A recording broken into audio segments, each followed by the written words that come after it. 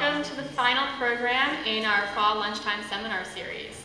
We will return in 2019 with the Spring Series hosted by the Wellesley Centers for Women beginning February 28th, so mark your calendars. Today's presentation is The Politics of Respectability, a cross-cultural examination of female bodies and behaviors. Our presenters are Dr. LaShawnda Lindsay-Dennis and Vei Vei Thomas. The politics of respectability refers to the ways in which marginalized groups are subjugated to mainstream cultural values by members of their own groups. Today, with LaShawnda and Vei Vei, we will examine how respectability politics influence the lived experiences of girls from diverse cultural backgrounds. We will engage in a critical discussion about how societal beliefs about notions of femininity, respect, and dignity often polices the bodies and behaviors of girls from marginalized groups. LaShawnda Lindsay-Dennis is a research scientist at the Wellesley Centers for Women. Over the past decade, her research has created a platform that sheds light on the social determinants, racial injustices, and cultural biases that burden the progression and viability of Black girls and women. Vei Vei Thomas, class of 2021, is from North Carolina and the DC metro area. She is currently a Peace and Justice Studies major with a psychology minor, interested in forwarding human rights efforts all over the world and approaching social justice through a linguistic lens. So thank you all for being here today, and now let's welcome our speakers.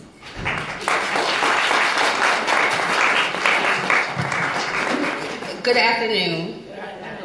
Again, I am LaShawnda Lindsay-Dennis, the research scientist here at Wellesley Centers for Women. And before we begin this program, I want to do some kind of cleansing or some rituals that will help us to kind of get centered in order to go forward with this presentation. In a lot of different West African cultures, in order to speak in a public setting, you have to ask for permission to speak by elders in the room. So, can I have my elders, do I have permission to speak? Yes. Thank you. So thank you today. So we're here today to talk to you about the politics of respectability. So how this presentation on this seminar works is that I am sharing the purpose. The purpose is really to get us to think critically about what respectability is and how it affects the lives of Black women and girls. And so the second thing that we're going to do is look at a video presentation. Then we're going to talk about some terms and concepts. And the most critical and important part of this presentation is not the information that we're going to deliver, but it's how you will reflect upon and apply the information to your life. And then we'll have closing comments. Just a couple of things about how Vei Vei and I have prepared to present. I am a teacher educator. What that means is that I expect engagement from my audience as we present. So if you, when I ask questions, I'm hoping that you will answer them. If not, I'm calling you. So we're gonna move forward.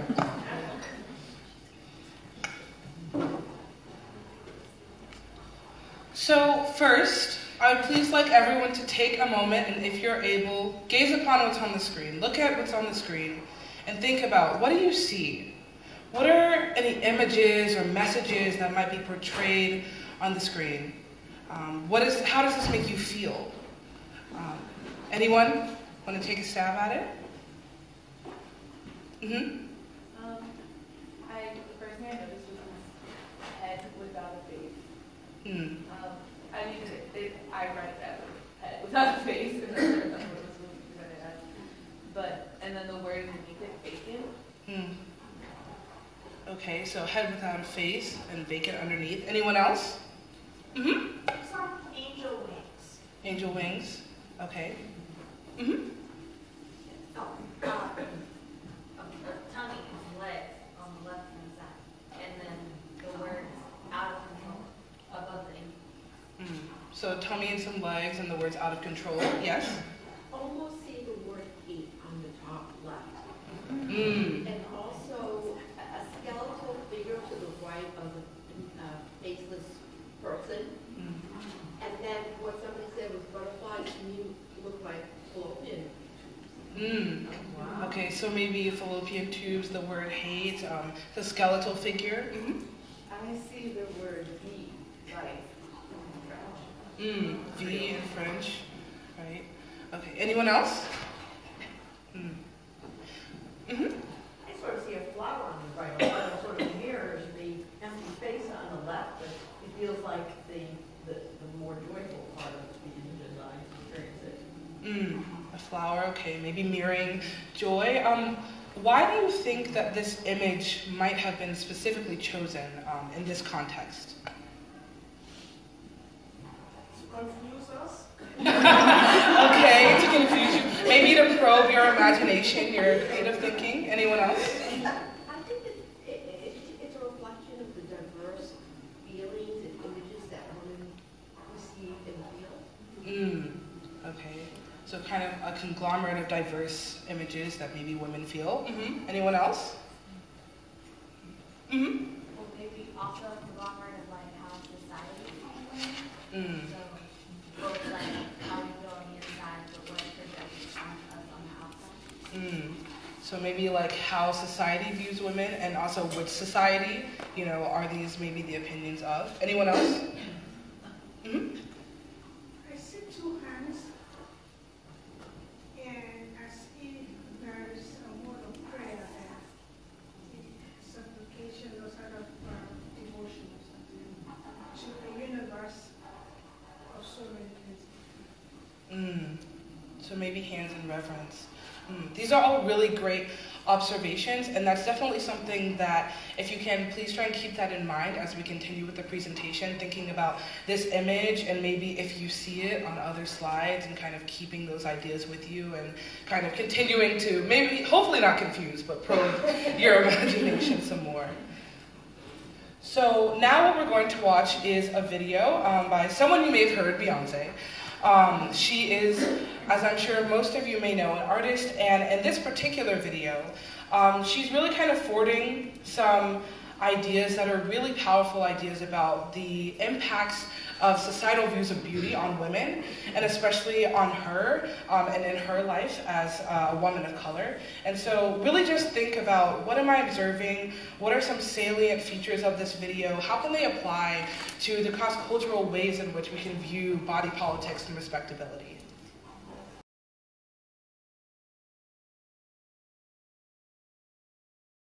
So let's just spend a few minutes talking about the video. What are some of the things that you noticed or that stood out to you in this particular video?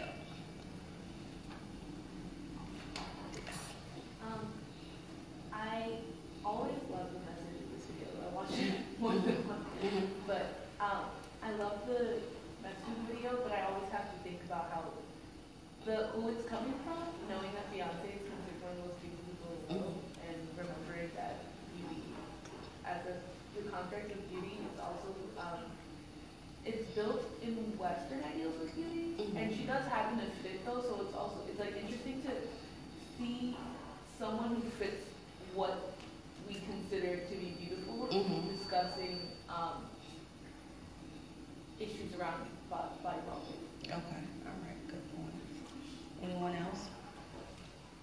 Well, some of the things that why I particularly chose this video is because you're right. She does really try to challenge the notions of beauty, but she's in a unique position where she is considered to be one of the most beautiful, not black women, but just women in our country. So in terms of like what that means to her and what she goes through, and then you can think about what that means to the average person, everyday person who looks nothing like Beyonce. And so that some of the imagery that you saw was the pageantry. The pageant is like the most, I guess, strategically placed body politics, where you have to look a certain way and you have to have a certain ideas. And if you notice in the video, when he asked her what her aspirations in life, it totally stumped her.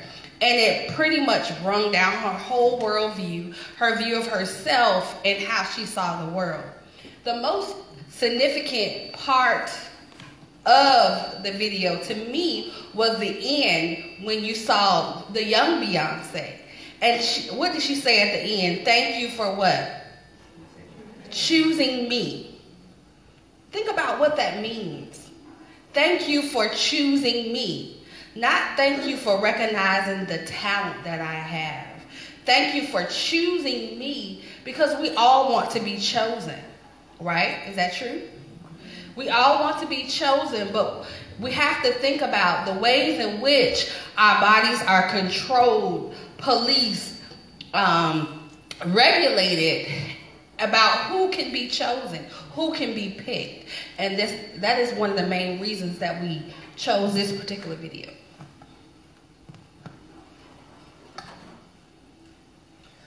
Okay, so now keeping those ideas in mind, we're going to talk about culture. So culture can be customs, it is habits, beliefs, and values that shape emotions, behavior, and life patterns. And that can become more and more intertwined and complex when you really go into intersectional identities, right? And then culture may include language, modes of thinking, and fundamental views of reality. And so if we look to the right, can anyone try and tell me what this image is of? An iceberg, exactly, yes. So if you look here, you'll see what can be referred to as the cultural iceberg. So it's this idea that there are things that are more overt and noticeable to the common observer, above the surface, and then there are things that are deeper, that are maybe a little more covert, a little more subconscious, that are harder to outright call out. So some of those things above the surface would be things like flags, food, festivals, fashion, holidays, language, performances, and dances, things where you're attending these events or you're eating these types of food, and you are usually making conscious choices about the things that you're participating in. And then underneath the surface, there are ways you communicate, like facial expressions and gestures and one's tone of voice, notions of friendship and leadership, concepts of fairness and justice and of time, attitudes towards elders in a culture or society, adolescents, rules and expectations that members of that society or culture may hold, and then also approaches to a religion or a courtship, a marriage, raising children, problem solving, decision making. These are things that kind of guide our decisions to maybe go to festivals or to uphold certain dances or languages because they're important to our cultures, right? And then if we look over to the right, kind of continuing with that vein, you'll see things that are observable above the surface, like behaviors, and again, that's going toward things that are more conscious decisions that we make every day, every hour, and ways that we are doing or choose to not do identity work and identify with a culture or society. And then you have things below the surface as well that are not observable, or at least harder to observe, which are interpretations. So the way that we feel at our core, the way that we act in specific situations, like in the workplace or in a social setting, core values, things that we learn are good or bad, right or wrong, desirable or undesirable, acceptable or unacceptable. And then under that, we also have formative factors, basically saying that these are forces that create, define, and also mold a culture's core values, and therefore the people in that culture as well. And so as we start to think specifically about body politics, respectability, and how women of color, specifically Black women, women of the African diaspora, how they're looked at by cultures that they claim are their own, and then also by mainstream culture, by white culture in America, how that kind of plays into everything. So what is meant by body politics? Body politics refers to practices and policies through which powers of society regulate the human body, right? And it's seen, and the body is socially shaped, it's colonized, and it's seen as sites where social constructions of differences are mapped onto human beings. It is subject to systematic regimens, like by our government. What can we do with our bodies? You know, do we have control over our bodies? And then the politically inspired practices that shape laws and containment and control, like our reproductive rights, those types of things fall within the vein of body politics. In terms of the body, with this in mind, the body is placed in this kind of hierarchical dichotomy. Either the body is what? Masculine or feminine. It can't be both, right? Either you are a male or a female. Either it's the mind or the body, right? If we know anything about psychology and physiology, we're both. It's not either or, we're both. Either you can be smart or you can be pretty. Able-bodied or disabled. So it's still this either you're on this side of the totem pole or you're on that side. To be fat or skinny, right? To be heterosexual or homosexual. Young or old, black or white, pretty or ugly. These are different ways in which body politics affects us and affects how we think about ourselves, how we just simply be in the world. So with that in mind, how do you think body politics impacts the lives of Black women and girls? Any ideas? Any thoughts? When I was in high school, there was a dress code, and I would always see girls of color be stopped in the hallway more than like white girls, like wearing the same kind of thing. Like I would see a white girl wearing like shorts that were way too short for the dress code, just like be casually talking to a school administrator and like making jokes with him. And then the next second, I would see like that same administrator stop like a brown girl in the hallway for like wearing also shorts too short or something. So maybe kind of like this unfairness in the way that people are treated, even though there are clear regulations that should across the board be applied to everyone, no matter their identity. Okay. Anyone else? Okay. So thinking about body image, what does it encompass? Beliefs, memories, encompasses assumption and generalizations about their own body, someone's body, otherwise thought of as a body schema, and then also feelings about one's body type, their height, their weight, their body mass index, their shape, and individual body parts, which counts as body self-esteem or body esteem, and then the sense of control over one's body, their physical sensibility, and thinking about how, based upon, the things that were outlined and the dichotomies that society continues to afford and say that you have to be one or the other, you can't be a combination of both, it can get pretty complex. And then adding on to that intersectional identities, and then keeping in mind the socio-political environment of whatever society or culture you're talking about, and then the greater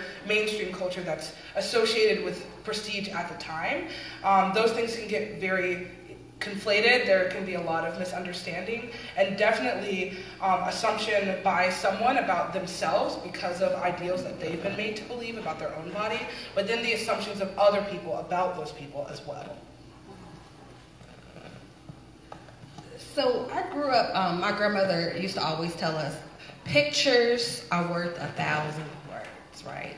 You can say more in a picture than you can with words. So these two pictures, what do you see? I Love My Body campaign by Victoria's Secret. So this particular campaign, it was just, one of Victoria's Secret said, well, we have been, criticized for not showing diverse bodies, right? So their solution was to come up with I Love My Body campaign. But do they show diverse bodies? They show what? Diverse colors of bodies. But they don't even really. They threw in 2 black girls and they were like, that's enough. Then the Dove company came behind them and say, okay, Victoria's Secret, you have it all wrong. We're going to show you what real bodies look like. So they came up with the Real Beauty campaign. What do you see in that image? They definitely do better with showing body diversity and showing color diversity as well. Better in the sense that I see three noticeably darker women, maybe noticeably darker women. But I still don't love this campaign. Karen, I saw your hand too. Well, I think one big difference for me is in the lower one, they're all smiling, whereas in the upper one, they're all doing, model faces. Okay. I saw your hand in the back. Well, I would say in the Dove campaign, though, pushing that further, like all those women are like sized very socially acceptable. Right. It's still very stomachable. Right. Like stomachable too. Right, because my body is clearly not on there. Yeah, I don't care about that too. And then even with that, we're seeing what appears to be sort of able-bodied people. There's still not that representation doesn't go as far as all bodies. Okay. They're all relatively young. Yeah. They're all young, so there are no older women. Jenny? It looks like from at least this far away that the women on the bottom are more connected with each other, whereas the top are so isolated. Right, okay. And even the top, even though they're women, they look like pre-adolescent girls in terms of the development, right? So they really don't have a lot of breast and butt and all that types of stuff. Yes? They don't show any women that are differently able or Right. people would say disabled. Right. They don't show any of that. And even all the women, there's no really diversity in terms of the presentation. It's all the traditional feminine bodies, right? So with the hair, even with the undergarments, like boy shorts and things like that, and so there's still not a lot of diversity. So in terms of like, when we're thinking about like how society is trying to change and become more culturally competent and be more accepting, we still have a long ways to go. Research often tells us that Black girls, right, do not feel the pressure to look thin and relate to the white feminine idea. The belief is that Black girls tend to look more toward each other as their feminine ideals. However, this research does not keep in mind that the Black feminine ideal is still based on Eurocentric white mainstream values of pretty, right? And so a lot of times, what's acceptable in communities for people of African descent is looked down upon. But when it's presented in mainstream society, it is valued. In this image, what do you see? Two hairstyles, same hairstyles, right? But Black girls are punished and mocked for their originality, while others profit from their creations. If anyone knows this is what we call gel down baby hairs, right? So when you would take your hair, and you would gel it down and look real smooth. And most people's like, oh, that's real ghetto. But on a white girl, it's high fashion. Think about Kim Kardashian, what she does. It's really cultural appropriation, where she takes a lot of things that are highly valued in Black communities and uses them and becomes rich off of them.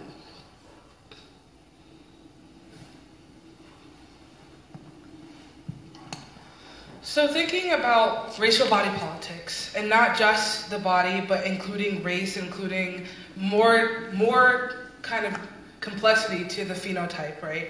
Thinking about the attribution of ethical, moral, temperamental, and social characteristics to individuals or populations based upon skin color, facial features, body types, and sexual anatomy figure.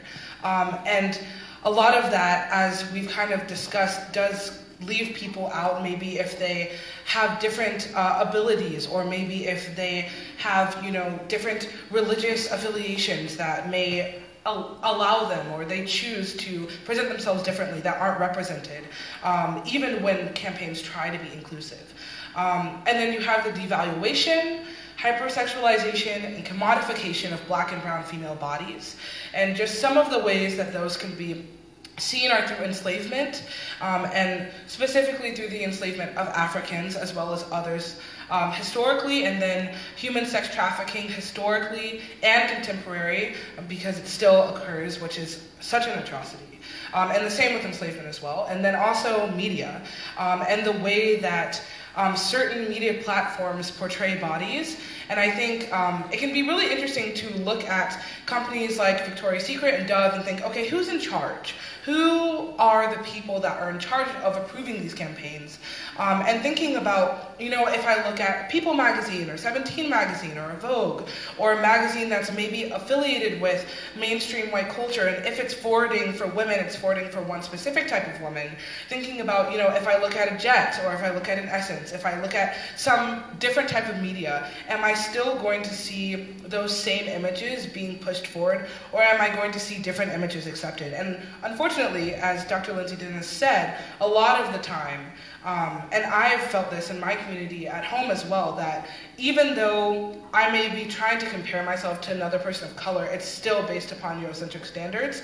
And that's something that's just in our subconscious, and a lot of times we don't know how to articulate it.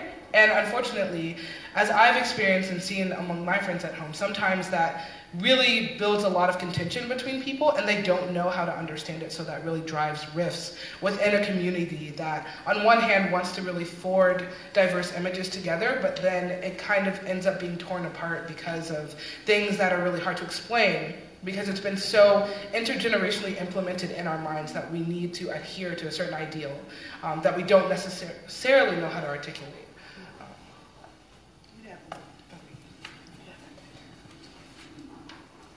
Okay, so now we have more, again, pictures are worth 1,000 words.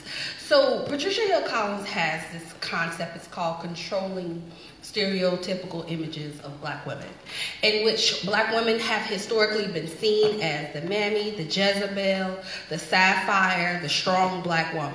And so we see these images being duplicated and disseminated in our society over and over and over again.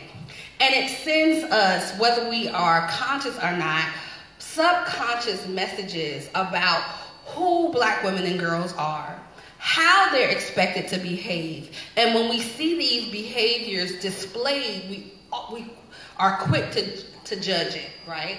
So if we look at this particular image, I love pancakes. Everybody knows I love pancakes. But I do not like this pancake box. This pancake box, Ain't Your Mama, is based on the mammy stereotype. The mammy was the stereotype of the woman who was enslaved, who dedicated her whole life to servitude and to making sure that her enslavers were happy and that their children were taken care of. And when we see this image over and over again, we'll see it here in this particular movie where Monique is playing a mother, still same type of attitude, asexual, but she's still judged, right? When we see that scarf, it means what? The mammy, right? And so we'll see these images over and over again. This particular image right here is Venus Hottentot, which is a depiction of Sarah Baartman. Who knows who Sarah Baartman is? Okay, Gail, tell us who Sarah Baartman is. She was a woman who was put in a cage and put on display in France, I believe, in the 19th century. Yeah. So we have these world fairs. Who remembers world fairs? Like, even if you go to a fair now, I remember going to a fair when I was a little girl. They had like the smallest woman in the world. There'd be this little short woman in there cussing people out. She was really mean. But they used to actually put people on display. And they put her on display because of her body parts. She had really large breasts and a large buttocks. And even after she died, they actually cut her body up and put it on display in Paris in a museum. And it wasn't until the year 2000 where they actually took her body parts off display and sent them back home to South Africa for a proper burial. So it's this image of she's highly sexual. Like, look at her body, look at her butt. And we see it over and over and over again. In my generation, Lil' Kim, in today's generation, Cardi B, this hypersexualized image where black girls and women are seen as body parts. Even in this image, it depicts a slaveholder who has an enslaved woman, and what do you see? Her body parts. When during periods of enslavement, women who were considered to have childbearing hips, be very curvaceous, were sold for more money. They brought in more funds because they believed that those women would be able to bear more children. They were seen as breeders, so they were more valuable to their enslavers. And so this idea of black women are either the ancient mama figure, they're the Venus Hottentot, the over-sexualized, or this one right here, the angry black woman, right? So I've talked with my hands my whole entire life. I probably came to the world like, So even now, because we use a lot of gestures when we talk, she's angry. But when you see this woman and this woman, same gesture, hands up. One is projected in a spirit, almost like praise, and another one is angry. So to say if we had this same woman and turned her backwards, would we still say that she was angry? No, but it's in our mind as soon as we see her facing us like she's angry. This image of the angry black woman. So these are some of the ways in which the imagery, the body politics affects black women and girls. So continuing on, what are the ways in which racial body politics impacts the lives of black women and girls? Any thoughts? Other ways that we haven't talked about. Mm-hmm. When you talk about cultural appropriation, in a sense, there's almost, I don't want to say two sides of it because it's not the two sides. It's on one hand, there's a lot of money being made off of looking the way a black girl looks. But additionally, then it enforces the stereotype that black girls look a certain way when black women are not a monolith. And we are not all shaped the same. We do not all speak the same. We do not all have the same hair type. And when influencers take certain parts of black culture and they profit off of them, they help to say that this is what all black women are. This is what all black women look like. I like that you talked about, although it's unfortunate, this idea of picking certain parts, right? So picking and choosing. I want to enhance this feature because it's going to make me look good based off of another culture's normalcy, right? What's considered to be normal in their culture. But then when there are other things that come along with it, I don't want to take those, right? So I would like to have, enhanced breasts or enhanced butt, but I don't want to get pulled over. I would like to be able to have, illustrious, right? Lips. Mm-hmm, lips, and I would love to have illustrious, dreads and braids, right? But I don't want to be followed in the store. So, I want to talk and say, lit and on fleek, but I don't want to be assumed to be speaking a stigmatized dialect, right? So there are things that we pick and choose, which is really interesting. Anyone else? Mm-hmm. I have to know that regionally, it's different. I mean, even 30 miles this way or 30 miles that way, it's different. Yeah, I completely agree. And the idea that it's not a monolith, the culture is not monolithic, right? And also, black women walk around being aware of these stereotypes and being, super conscious about which stereotypes people are projecting onto them, especially depending on where you are and what areas you frequent. Some people are going to project certain of those images on you, and that affects how you act around them. Yeah, I just want to piggyback off what you said. It is different. Our two people in the audience said regionally. I'm a Southern Black woman, and I grew up in the South, and I was and I didn't realize that my Blackness was just a part of who I am. It wasn't really a salient part of my life because everyone looked like me. I could walk into the room and not worry about why they're looking at me. And when I moved to New England, I became the Blackest in my life because my Blackness is constantly, commented on. Oh, I was in Target the other day. I had just got my hair done, and this Caucasian woman comes up. Your hair is so cool. Go away. I get it. It's a compliment. But, I like your hair. Like, would you say that to a white woman? Oh, you would just say, you have a very nice haircut. Or I like your hair color. Not, your hair is so cool. Like, go away. And I really did look at her like, go away. And so this idea of that, when you're and so it's not only when we're in spaces where we're in the minority, but it also happens in spaces where we're in the majority, and it's called respectability. Respectability has to do with marginalized people. They police their own members, right?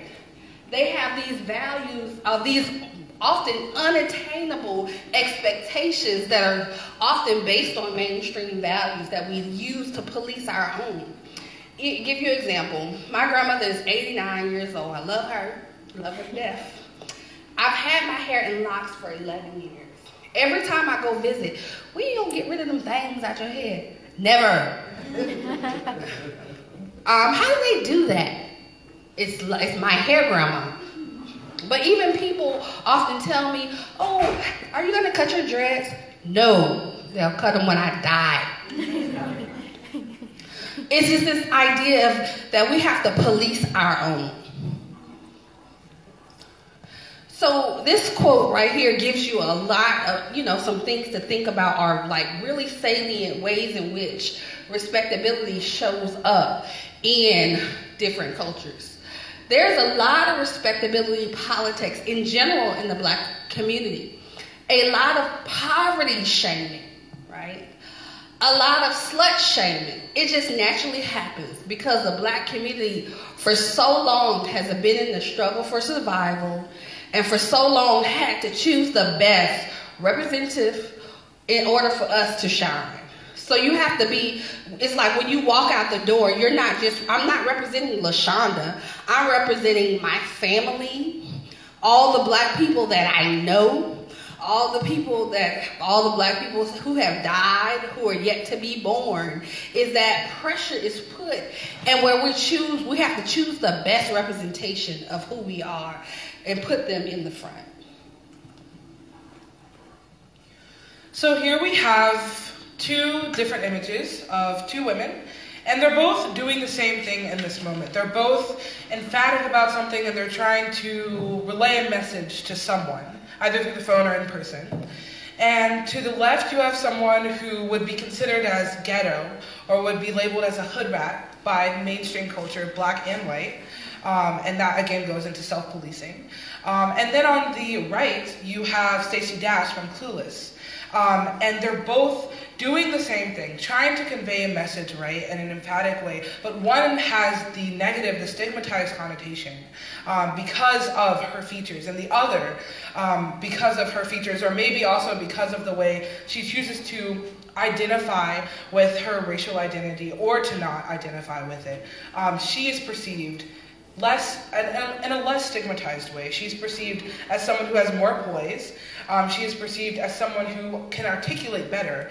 When really, and I'm a linguistics nerd, so I'm going to slip this in, because in this picture, it'd probably be assumed, right, oh, one of them might be speaking African American English. One of them might be speaking a dialect that's stigmatized, and the other one, who has more presumably white friends in the movie, is shown conforming through certain ideals and through certain behaviors to mainstream white society, and also maybe trying to suppress some of the ways that she's been looked down upon, possibly by her own community, as I know so many people have.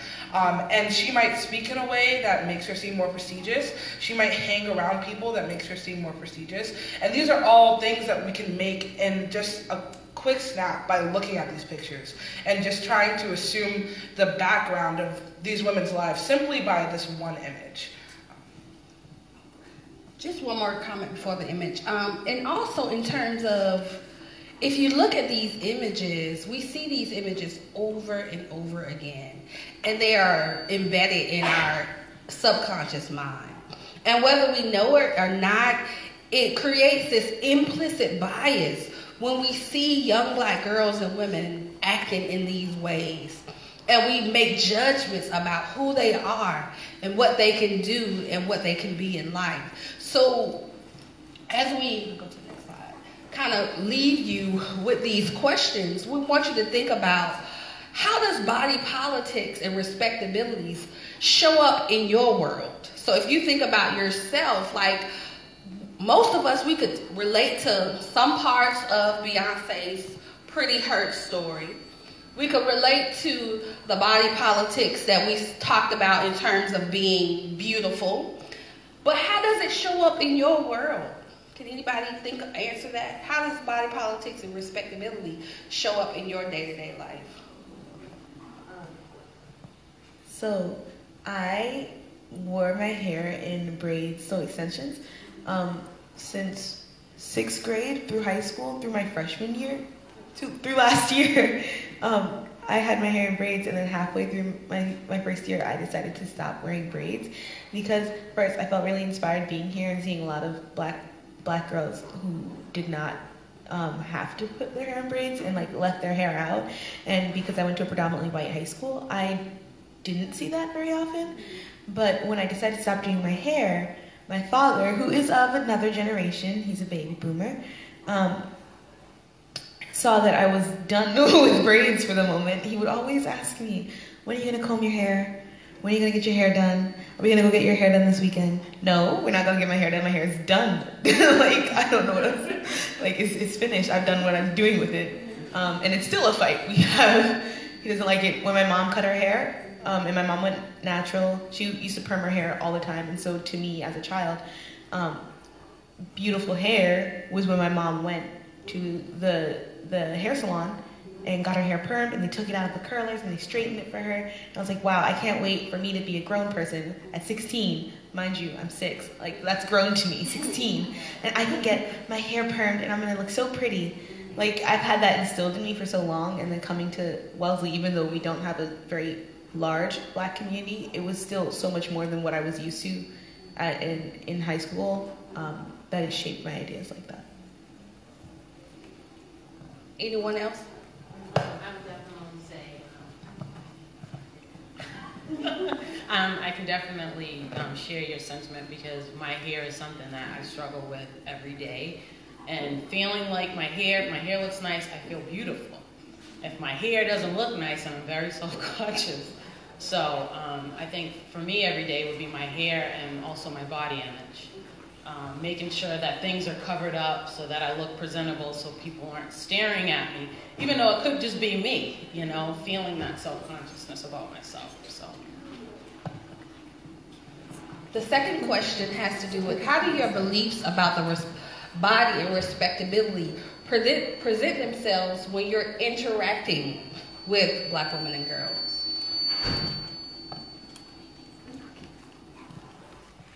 I would say I'm a graduate of Wellesley, and actually totally embarrassed by the fact that I was so ignorant about all this stuff. To my graduation, I decided to have my hair cornrowed, honestly having no idea that that was cultural appropriation at age 22.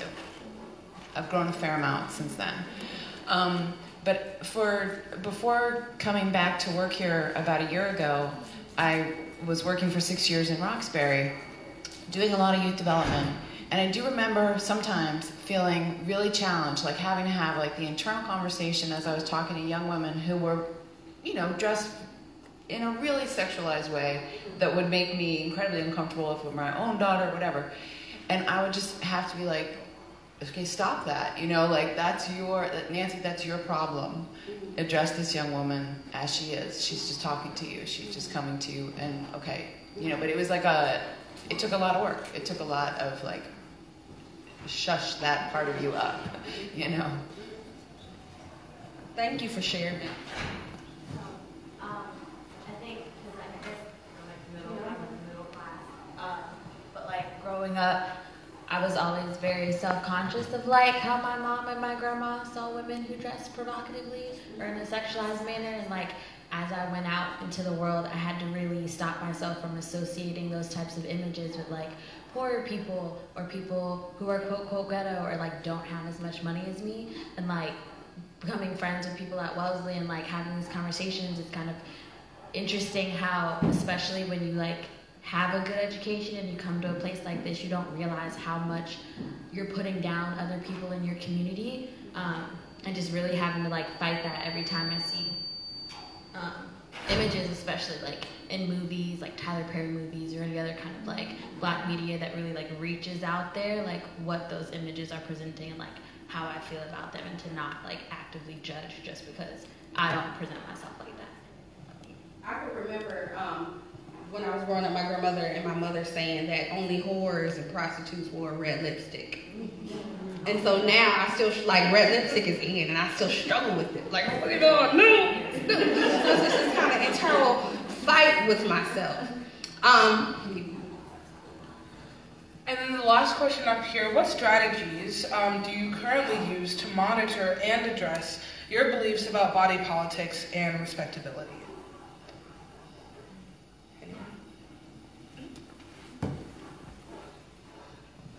I think just for me personally, like if I find myself wanting to make a comment about another person's body, I usually just don't. Like, and then I try to think to myself, like, well, why do I want to make that comment? Is it constructive? It's just me. Any other strategies that people? Okay. Well, we're to the close. Is there any? Oh, you had a comment. We're at the questions. Okay. I was just gonna say a lot. The way I personally do it is read up. If something like if I see something that says, oh, that's, if I say something and somebody's like, that's problematic if you say that, instead of sitting there and being like, well, why is that? I try to do my best to educate myself as much as possible so that.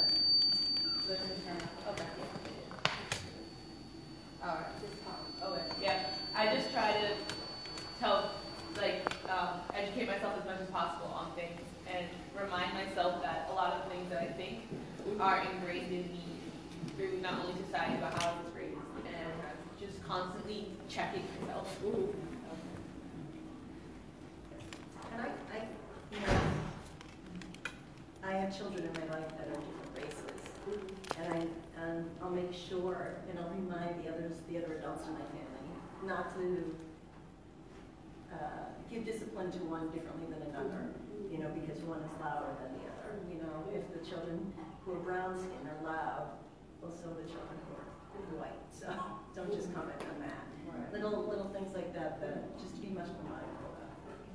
I feel like having a conversation, like listening a lot to people in the teenage years has been incredibly helpful to understand. Especially, I do feel like other generations, the next gen or whatever, probably 3 generations from me, teenagers. But anyway, really different points of view depending on where they, especially if they've grown up in a pretty diverse environment. Right. Yeah, one strategy that I use when I'm working with young people is judge in your head, not out loud. And then when they say something shocking, like respond only in your head. Because if you respond like the face, they're never going to talk to you again. They're never going to share their true experiences. And you're going to lose their trust. And then just being able to say, you know what?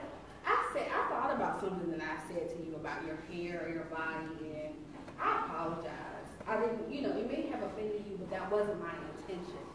The human side of us, the apology, that willingness to have conversations that are difficult can help us to kind of move past a lot of these things and not just ignoring them or acting like they didn't happen or acting like we didn't see it. And, you know, that will go a long way just to say I'm sorry. Those are some of the strategies that we can use like really in our day-to-day life. Because a lot of times when I do presentations, it's like all this great data, but it's like, what do we do with that, right? And so it's important to bring in that human element and take the information and break it down in ways that people can digest and apply to their day-to-day.